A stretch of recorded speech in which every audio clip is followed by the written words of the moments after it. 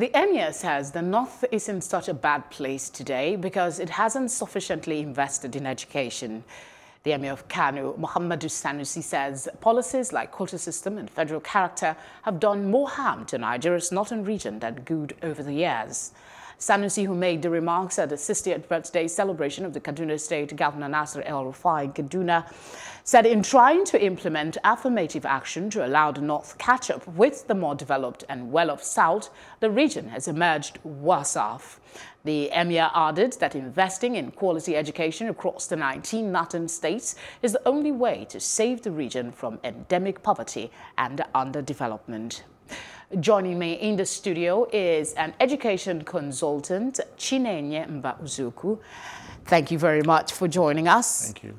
And of course, we also have Ahmed Alaga. You are the regional head of programs, Teach for Nigeria. Thank you very much for your time on the news. So the Emir seems to be saying something that, is very impactful. This thing was not supposed to be a long-term solution. It was to be something for a while. Why is it taking so long to get it fixed?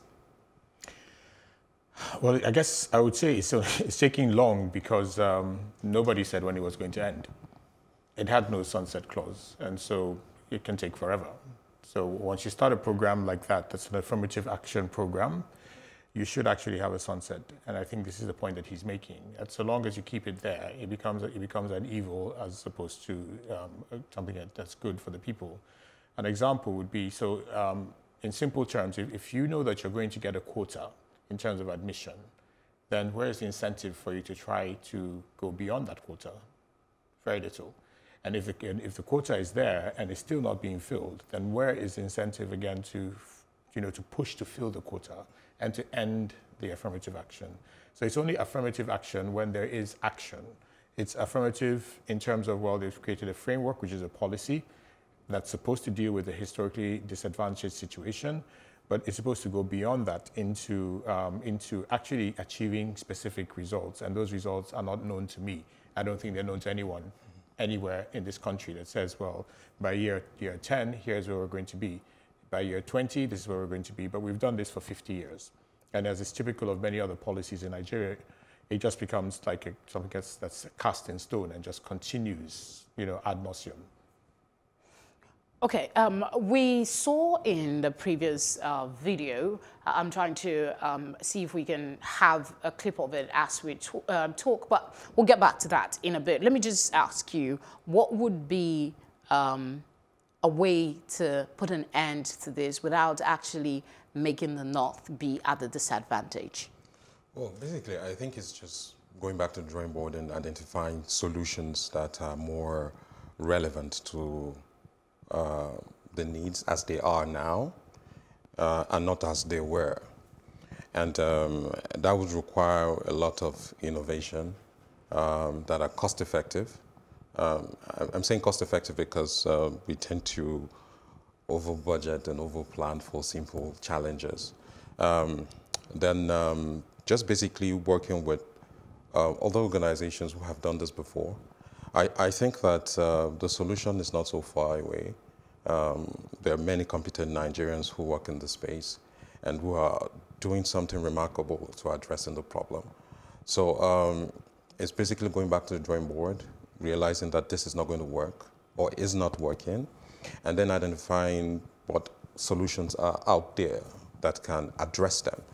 And like the Emir said, it requires a lot of investment, not just in terms of funding, but in terms of human resource, maybe technology. And I think that's what we at Teach for Nigeria are basically doing, and just trying to invest back in the community and identifying people as resources who can shift that change and take it to that former glory that it used to be. You think you're up for the challenge? Nigeria has over 200 million people. Do you think that, you can cover this, or you would look at your model being replicated or something? Oh, yes. I think the plan for us, if you look at our vision, we say that one day every child will have, access to excellent education.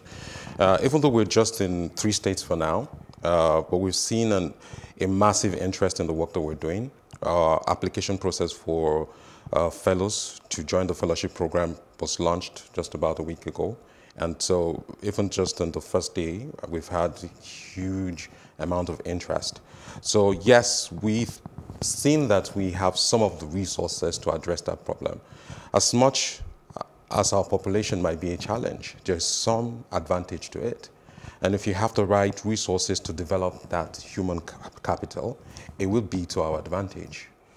Okay, just before I let you go, I wanted to ask the question. There was a video we played on, efforts to educate students in school and pupils as well on the dangers of drug abuse. And we do know there is a certain situation. We had the sweet codeine thing that was done by the BBC. There is a situation up north.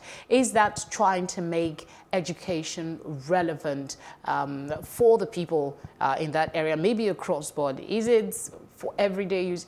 What do you make of that effort? Again, once you talk about education in Nigeria, I tend to think of one child. I don't think of a child from north or a child from the south. The drug problem exists extensively in the southern states as much as it does. Well, to some extent, as much as to some extent, maybe a bit less than what you find in the north, where we have figures as high as 60%. In some states where you have 60% of youth having done some form of drug abuse or the other. It isn't so much about education as much as I'm not too convinced. I'm not an expert in that area, but I would say this: anyone who is gainfully employed or engaged in the process of improving oneself would find it extremely difficult as well to also engage as well in drugs. So the problem we have is a problem of poverty. It's a problem of unemployment. It's a problem of a lack of direction, ideology. People are looking for what to live for.